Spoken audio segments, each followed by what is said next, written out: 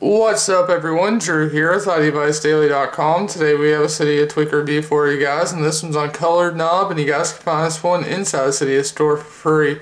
And what this tweak will allow you to do is it'll simply give you the option to automatically change the slide to unlock slider, the little arrow on the left side. So let's go ahead and show you guys here. Now whenever you simply download this tweak, you will actually have to go inside of settings and simply enable it. So let's go ahead and go into settings. So let's open up settings and simply scroll all the way down till you find the tweak. Right there it is, ColoredKnob. Let's go ahead and go into it, make sure that is on. Then here are your colors, so let's go ahead and go into the knob colors.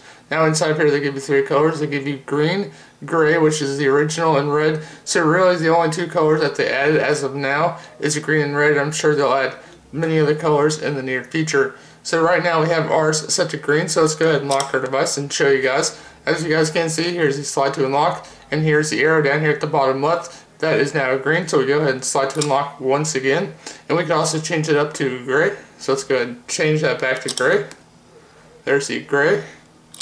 Let's go ahead and try out the red.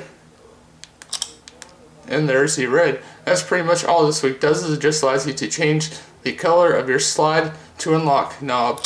That's pretty much it, guys. You guys can find this tweak out inside the Cydia store for free. And this has been ColoredKnob. If you guys like this video, go make sure to subscribe right there for all your daily jailbreak tweaks. Give this video a thumbs up. Drop all of your comments down below. Follow us all on Facebook and Twitter for more up-to-date news. All those links are down below in the video description. Until next time, we'll see you guys in the next video.